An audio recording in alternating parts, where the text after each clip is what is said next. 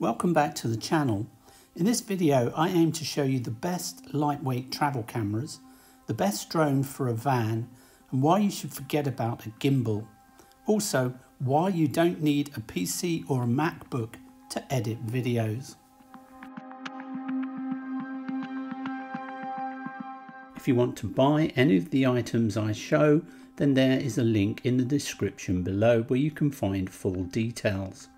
For those who just want the quick facts, I use a Sony RX100 Mark VII, a DJI Osmo Action, an iPhone XS Max, a DJI Mavic Air 2 with 3 batteries, a carbon fibre Manfrotto B3 tripod, a Rode VideoMic Pro shotgun, a Rode Video Micro shotgun, and I have 2 sets of Rode Wireless Go mics.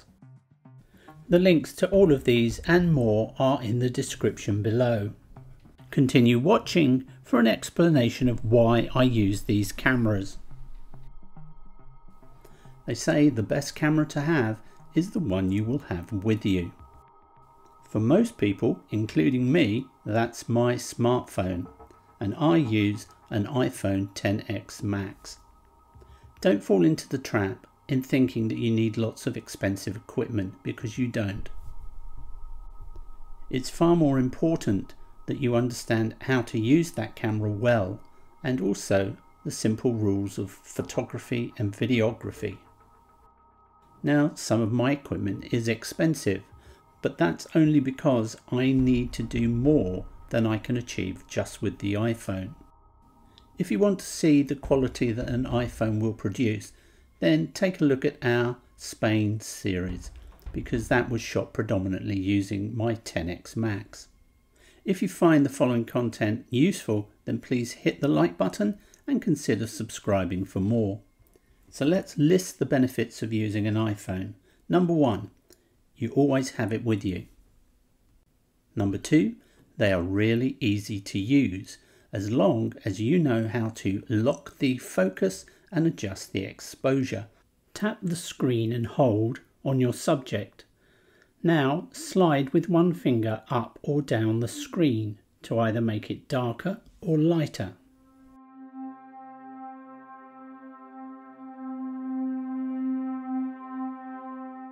Number 3, it's really easy to play back what you just captured to see that it's okay. Number 4, it's really easy to share straight from your phone to social media. Number 5, an iPhone is a fully contained system, and it's possible to complete the entire movie just using 1 or 2 apps on the phone. As long as your video is fairly simple, then there are 2 main apps that I would recommend. The first would be iMovie, and the second, which is more complex but more powerful, is a piece of software called LumaFusion. iMovie is free, but you can become trapped, and it's quite simple in its capability. LumaFusion is an inexpensive app, but it's the one I use to produce my films. Number 6, it's pretty good at eye tracking, and that ensures that a person's face remains in focus. I'm sure there are a load more strengths, but the final one I will mention is low light performance. When the light is falling, then I reach for the iPhone and put away my more expensive cameras. Here's a shot from my iPhone, and you may think it's a little bit grainy, but when you consider the only light available in a completely dark room is 1 candle, it's doing a pretty good job. Okay, that's the positives. What about the limitations? The biggest one is it lacks a zoom lens. Yes, I know iPhones have a small zoom capability, and they can also do digital zoom for going closer, but I urge you never to make use of digital zoom. If you do, then your video quality will suffer if you upload to YouTube. I certainly do not recommend buying any attachable zoom lens for use with an iPhone. Another limitation with iPhones is that they are very poor when the conditions are windy. You can attach microphones to an iPhone and they are able to make use of a thing called a dead cat, which stops most of the wind noise. Before I leave the iPhones then, let's mention gimbals. The one on the right is my gimbal for my iPhone, and the one on the left is my gimbal for my Pocket Zoom, which I'm going to talk about next. I'm going to be totally honest with you. Gimbals are a bit of a faff. They take quite a lot of time to set up and they make using the camera awkward. So I can't, in all honesty, recommend them. So for me, I need another camera.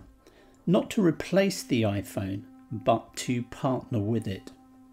I want something that's simple to use and very easy to carry. Now, I've recently changed to my latest camera, which is the Sony RX100 Mark VII. The main thing I like about it is the autofocus system. Whatever you point it at, it will be instantly in focus. It's really good at focusing on people's eyes. Note the little tracking box around Carol's eye. Of course, the main reason I carry this camera is for the zoom lens. It's 24mm at the wide and 200mm at the end of the zoom. It's really good at slow motion, and this was shot at 500 frames per second.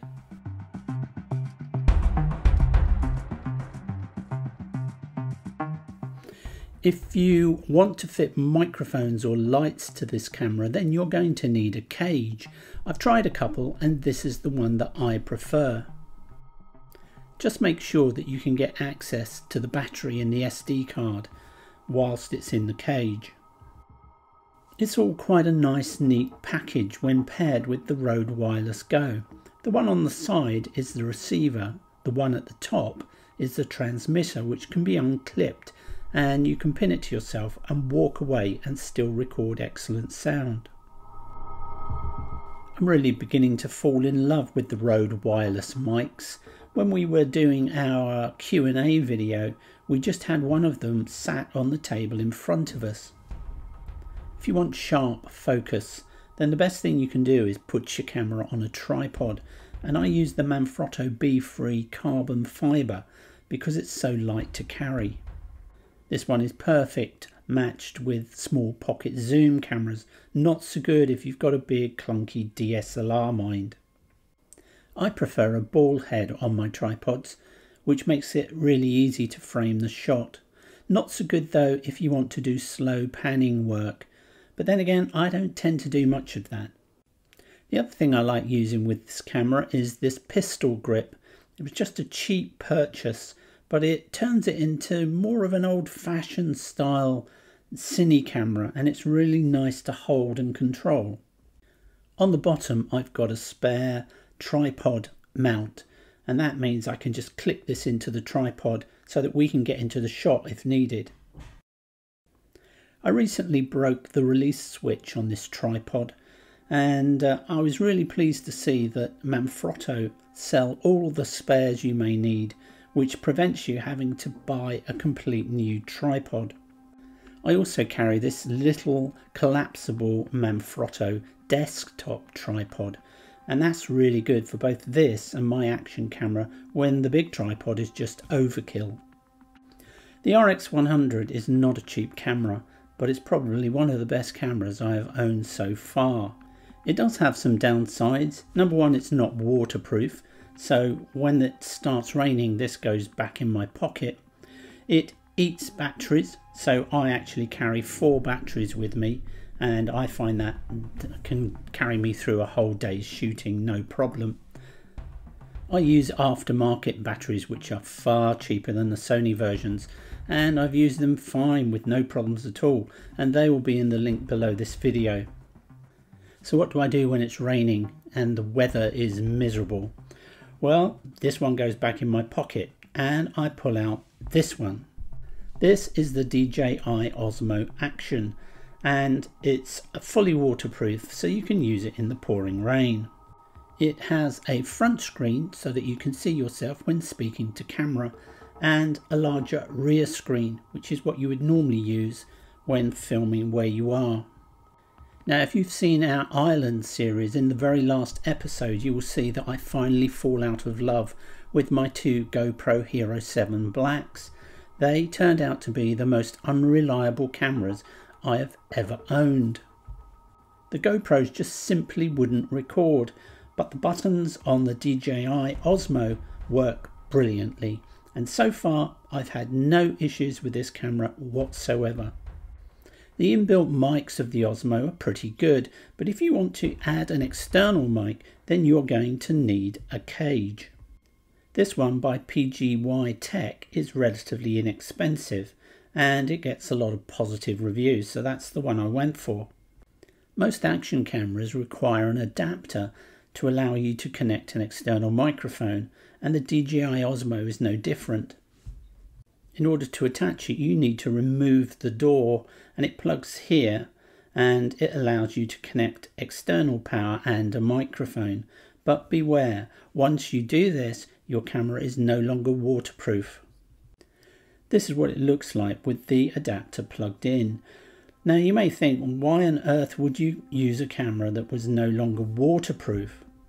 And my answer would be the Osmo Action is really good if you need to move and film. So when you're hiking or walking down steps, etc., or in a boat that's moving around, the stability on this camera is pretty good and better than on the RX100. You have to keep in mind also that the external microphones that you buy, they're not waterproof either, so they just don't get used in really foul weather. Action cam batteries are small, and so you'll only get about an hour out of them, and that's why I pair mine with this battery handle. When in use, it keeps the internal battery topped up, and I find this lasts me all day when I'm making my films. When paired with the Rode Wireless Go, I find this absolutely brilliant to use. It's so compact and discreet. Here it is, married to a Rode Mini Shotgun mic. Now let's turn my attention to the shots that get a lot of positive comments, and that is from my drone. With a drone you're able to cover bigger distances and get your camera into positions that simply wouldn't be possible. When we're out walking, I like to send the drone ahead and have it hover and film us as we walk past, and that can save a lot of time, as then I don't need to stop, pull out the tripod and set up a static shot. I only use DJI drones, but there are many others on the market. I have so far had 4 of these, and my latest drone is a Mavic Air 2. Now be aware, if a drone weighs over 250 grams, then you will have to register with the Civil Aviation Authority. I also needed to register my drone when we went to Ireland. You will also have to take a simple online test to prove that you're competent enough to operate them within the rules. Now, a lot of people fancy having a drone, but they're a little bit frightened of it. So let me talk you through the process. Now, before I even fly my drone, I always check an app called UAV Forecast. This is a brilliant app that allows you to examine areas of the countryside to see if it's safe to fly there. So let's say I wanted to fly by this green point here on the River Trent. I mark my position by holding on the screen, tap conditions, and you're shown an assessment of if it's safe to fly. I can slide along the bar to see what it's going to be like later in the day. Tap the green icons at the bottom. They show you the good days to fly. There is an absolute wealth of data here.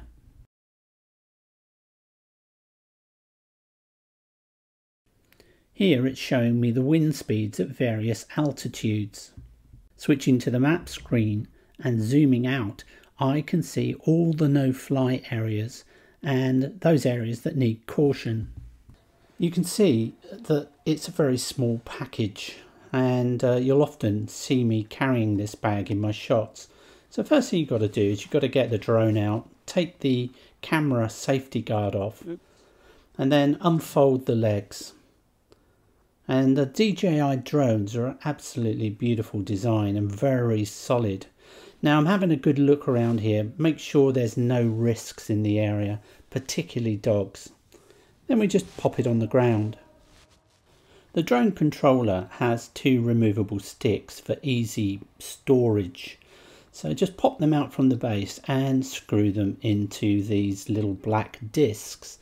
Now I just pop open this bit at the top and pull this cable out, and I'm now going to slot my iPhone, and the iPhone will be my screen so that I can see what the camera on the drone is seeing. So we make sure that's in there nice and firmly. Now don't just take off. Before you take off with a drone, you always need to do a risk assessment. Dogs are your biggest enemy when flying drones because they can run up, become excited and try to snatch it. So we never take off when we got dogs near us. Next we're looking for people. Then we're looking for any obstructions, power lines, overhanging trees, etc. So you want to make sure you start by taking off from a nice, clear, safe space. Never go zooming off. Wait to hear these following announcements from the drone. Take off. The home point has been updated. Please check it on the map. The home point has been updated. Please check it on the map. Once you've taken off, don't become too focused on the drone. Keep looking around you to see if there are any risks entering your area, particularly dogs. Now the drone laws say that you must keep your drone in visible sight at all times. I'm quite used to flying them now, so I don't mind flying them to the point where I almost can't see them. But when you're new to this, you really should keep them very close to you and take your time, and practice will make perfect.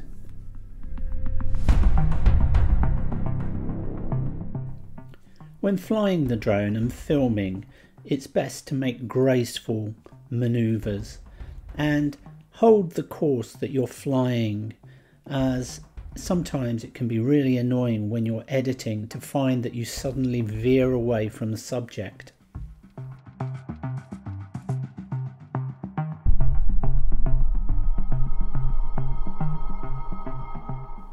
This is not meant to be a tutorial. What I'm trying to show you is that these are relatively easy things to fly if you know what you're doing. So now let's bring the drone back and take a look at the controls.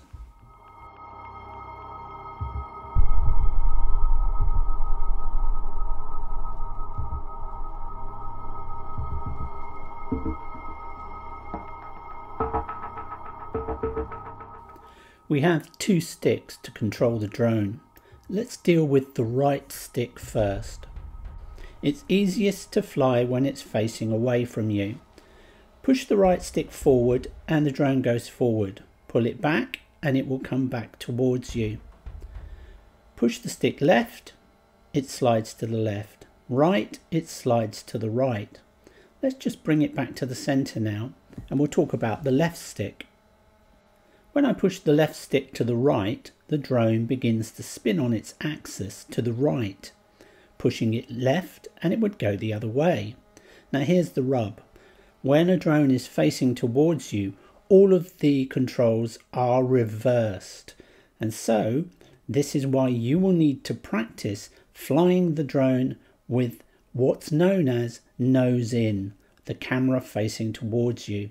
You must be able to fly it so that you don't panic if you have to suddenly turn the drone towards you and bring it back. I'm pushing the left stick left and the drone is turning to its left. If I let go of both sticks, the the drone will just hover. And that is why, if you get into trouble, the best thing you can do is let go of the sticks and just let the drone sort itself out.